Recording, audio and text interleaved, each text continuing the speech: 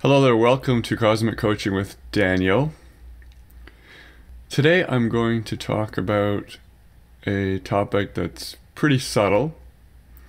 It has to do with perception, and it has to do with knowing reality. And so I want to talk about living in the gray zone. So previous videos I've discussed the multidimensional mind model that I developed.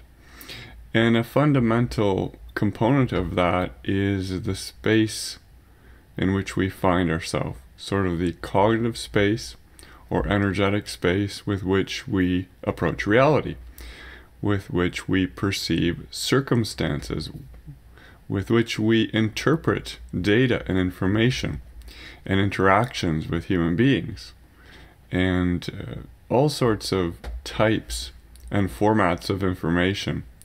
What we might call knowledge or wisdom in its most refined form.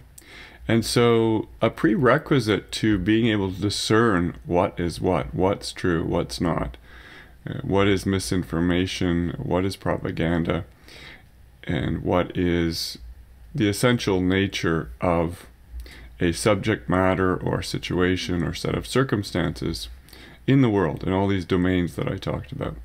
So a key element of all this is, first of all, knowing that we have idiosyncratic filters which distort reality.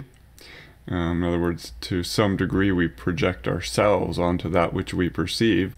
And this was made famous by Freud with one of the defense mechanisms is projection. And we're very familiar with this in modern day personal growth and modern day spirituality approaches.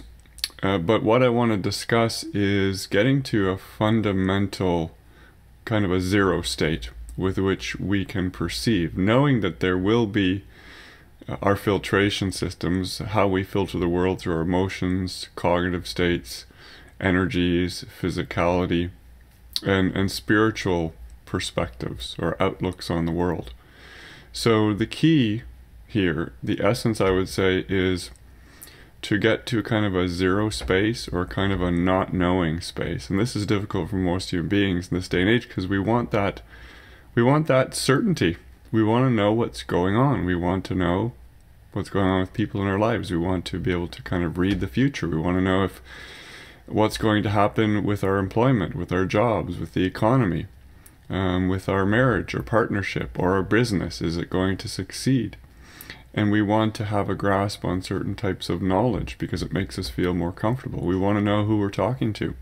And this is entirely natural, but we must let go of the need to know with the kind of rigidity or certainty.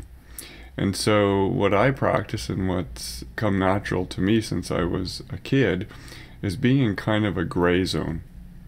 And what I mean by that is it's the complete opposite of black and white. It's really a synthesis of the polarities of black and white. It's being in the middle. It's being in a no person zone. Why is this potentially empowering? Why is this useful?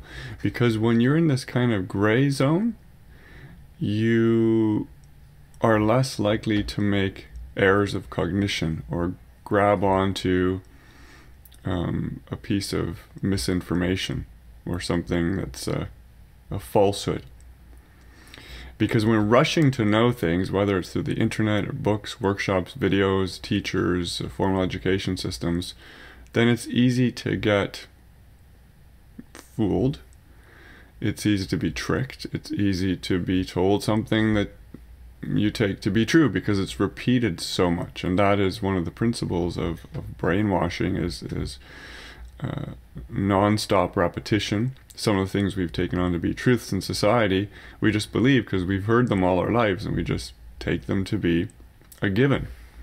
I'm sure you can think of many examples in the world of nutrition and health and medicine and politics and so forth. The key here is to get into that place that's kind of like they practice with Zen koans, which is to embody a paradoxical state, or to sort of immerse yourself in paradoxical truths, things that seem impossible for the human mind to reconcile. And this is good practice because it allows you to be comfortable in the realm of the uncertain. And so the way into wisdom and the way into a refined sense of discernment is actually to practice being in this gray zone, or to be comfortable embodying paradoxical states.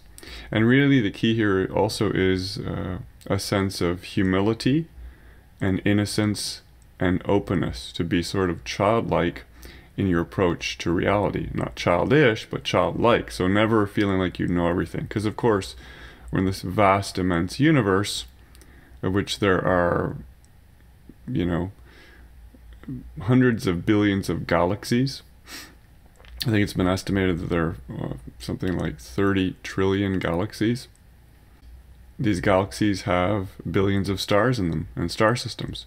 So this universe is so vast, and within our own human brain and human body, we have a universe of neurons and cells and DNA and just incredible, sophisticated physical structures that do things that we can't fully understand yet.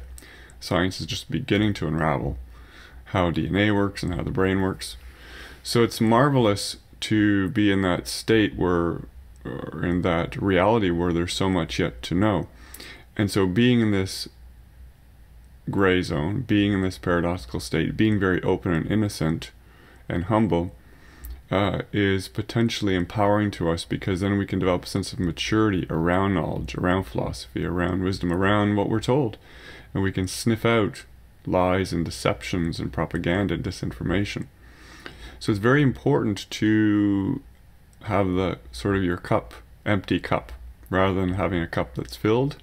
You can't pour any more liquid in it because it'll overflow because you know everything. It's better to be innocent and have the empty cup, always willing to take in something new.